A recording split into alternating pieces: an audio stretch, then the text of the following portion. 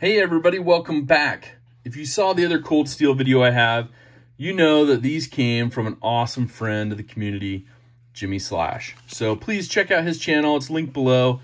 As well as, if you like this content, hit that subscribe, hit that like button, and also hit the notification bell because I'm doing lots of fun giveaways and some other ones coming up. So this is the Cold Steel Gunsite Counterpoint 1. It's got a long name. It's got a cool looking box. They cover all the good stuff on it. You can see it's already got that triad lock. That's pretty cool. All their warranty information. I really like what they do on their packaging. Now this one, full retail MSRP comes in at $129.99.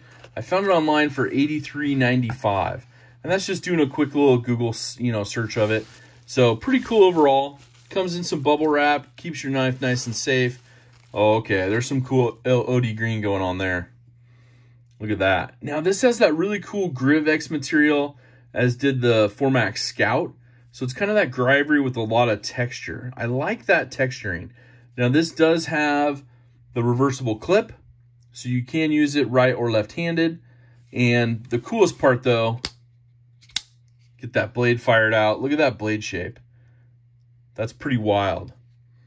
It's got some little cut-in designs here. Not really functional jimping. You can feel it a little bit, but more of for the design, kind of a faux serrated edge. But look at that serrated edge on that one.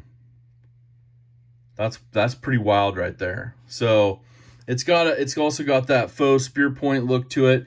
Now they said this is a stiletto inspired spear point. They use the Japanese steel, the AUS 10A. Got some labeling right here. Pretty rad. And there's your clip right there, your pocket clip. It's ambidextrous. They did not forget the lanyard fans, so lanyard fans can rejoice. It has that see-through design, so you can see everything you need to right through the handles. Makes it a little bit lighter weight that way, so that's pretty cool. The handle, like I said, is that Grivex and the OD green. They have the liners in here are aluminum. So they have some aluminum liners that you can see right there. And basically, obviously, they heat treated the aluminum. So it's going to make it a little stronger. But they also have that see-through, that milling. So it's gonna keep that weight reduction. Now, this overall, the weight is 4.7 ounces. Pretty cool. And they have that triad locking system on this as well.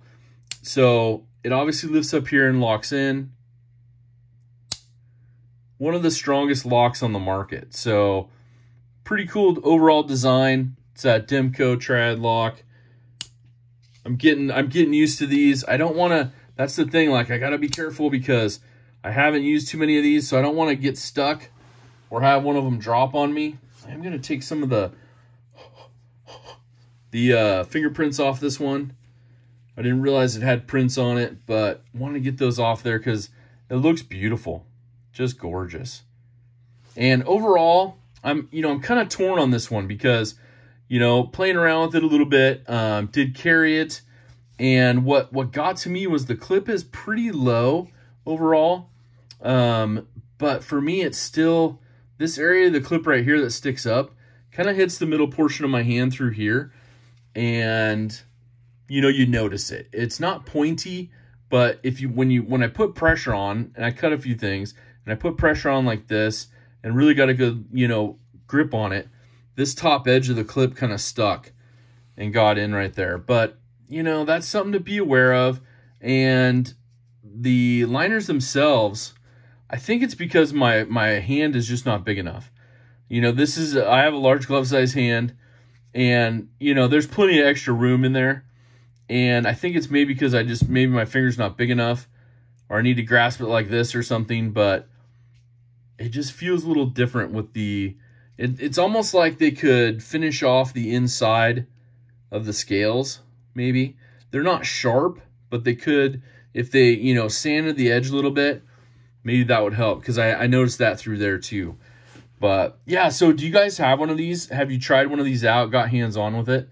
I think it's pretty cool when they do that. And I don't know what the proper procedure is. The detent's there. You know what I mean? So it's not going to just flip out on you. And it's not super drop shutty. I mean, when you get it to a point of like right through here, it'll close down like you saw. But overall, it's a pretty cool knife. They do make it in a black Gryvex handle. I saw that, so that'd probably be more my style with it. But yeah, this is made in Taiwan for cold steel. I think it's pretty cool. You know, they don't have an inset liner or anything, so you have a little bit of that in the handle. But when you're gripping it, I mean, you already have the holes, so it's almost kind of a space for your pinky finger or anything to rest on if you need a little bit extra grip as well. But the overall design of the blade, I think it looks pretty cool. It works really well, especially those serrations.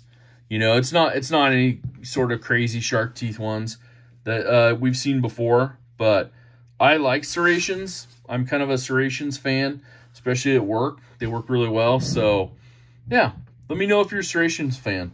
That'd be a good question for this video. But I did want to show you a couple comparisons. The Spyderco Para 3, this is a lightweight version. You can see the size difference there in the comparison. And then, of course, you know, the blade tip to blade tip. Seems like everybody has their own comparisons they like to see. And then here's a full-size Benchmade Griptilian. So a little bit more comparable overall. You get a little bit more blade length. Now, the information on this one, the Cold Steel Gunsite Counterpoint 1, you have overall length of 8.875 inches. Closed, you're looking at 5.02 inches. Your blade length is 3.75 inches. And your thickness is 0.137. And the weight is 4.7 ounces, which I think we talked about earlier. But here's the Benchmade Bug Out. In a size comparison, it's kind of an XL version of it, you know. So you're at, you know, you're right around 2 ounces or so, a little over 2 ounces, and this is 4.7. So, you know, you get a good size in the knife there going, but you can understand why, especially with the weight. So pretty awesome. I really appreciate Jimmy sending these over to me. So definitely check out his channel. He also does a Pay It Forward, a Pifmas, and helps people out in the community. So it's pretty awesome. I'm still getting to learn these triad locks and stuff.